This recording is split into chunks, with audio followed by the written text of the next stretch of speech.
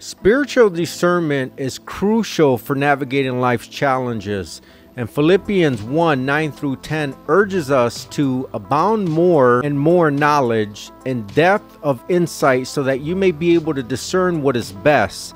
It's all about seeking God's wisdom in every decision, so pray for guidance. James 1:5 tells us, if any of you lacks wisdom, you should ask God, who gives generously to all without finding fault. So spend time in the Word, letting it shape your understanding and your choices. And Hebrews 4:12 reminds us that God's Word is alive and active, sharper than any double-edged sword, helping us discern right from wrong. Trust the Holy Spirit to lead you and lean on your faith community for support and counsel.